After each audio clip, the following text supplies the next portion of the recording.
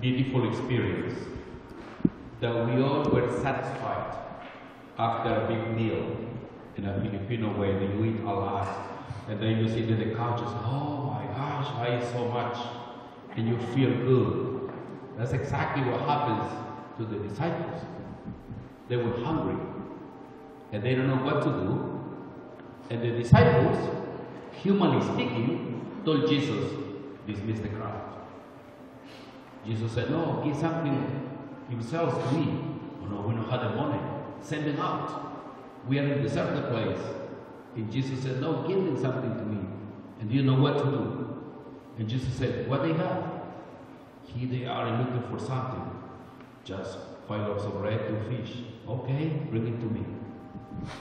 Jesus prayed, blessed, break, and give it to them. Jesus prayed, blessed, break it, and give it to them. It's exactly what we're going to do in a few minutes. The celebration with the Eucharist. And what happens? Everybody was satisfied. Everybody have eaten, and they are leftovers. So today Jesus said to them, okay, I dismiss the crowd because you told me to. I want for you to go into the boat, and I see you in a few minutes.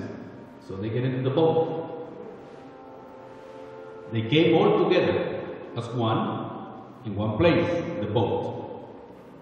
Very soon, all of you, especially the Visayan community, is coming together in one boat to celebrate Señor Santo Nino. We'll come all together. They have one thing in purpose. We and Jesus. But Jesus has something else in mind. When they went into the boat, getting off the shore, Jesus said, I need to go and pray. So he goes to the opposite direction. You are in the ocean, into the lake, into the sea, and Jesus goes to the mountain. Mountain is a higher place. And sometimes it's exactly what we do. Sometimes we are all connected and we just move ourselves to another place. It's called the mountain, to a higher place. And what we do, we need to pray. Why? Nobody knows what is in our heart. Only God does. Nobody knows what's in Jesus' heart in that moment. But he needs, humanly speaking, the presence of God the Father and the Holy Spirit. So he wants to be connected. He wants to pray. And it happened to all of us. Sometimes you are so happy and excited and joyful, and then you say to yourself, I guess I need to say a Hail Mary. I just need to say Our Father. Or we just close our eyes and what we say, thank you, Lord. It's a beautiful experience. So we retire ourselves and we have something special. Mother is so happy because the children are at home. It was a peaceful dinner, amazing, but it's true. And the people are so joyful.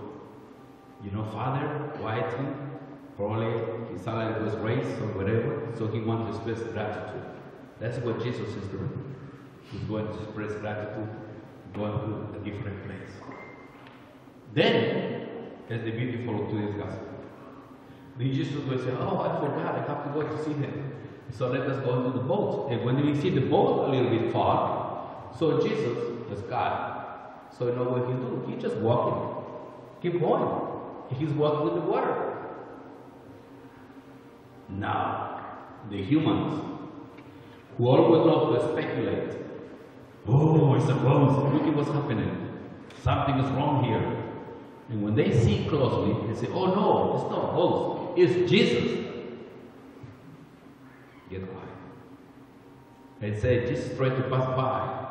But because they know what's going on, what's happening in that moment, it's like a big storm coming. Everything is moving, and everybody is afraid. When we have to see Jesus face to face, we start changing. You know when? When you have to go to confession. How you feel each time you go to confession? Oh my God, I'm not sure about this, you know. Maybe the priest knows me more. And what if I forgot what I have to say? So the disciples want to meet Jesus face to face. And they are a little like But Jesus tells them, do not be afraid, take courage. It is me, it's I. And when they hear Jesus' voice, they calm down. And the winds went peaceful. How many times we have struggles and tribulations, and we just elevate prayer, and we offer something to God Almighty that we need. And at the end of our prayer, which is in our encounter with Jesus, then we are more peaceful, because we know that we can trust in Him, and He is the one who is going to carry us out and help us to the other side. And so it happens. Today exactly is what happens in the scriptures. So this is the first day of the Novena.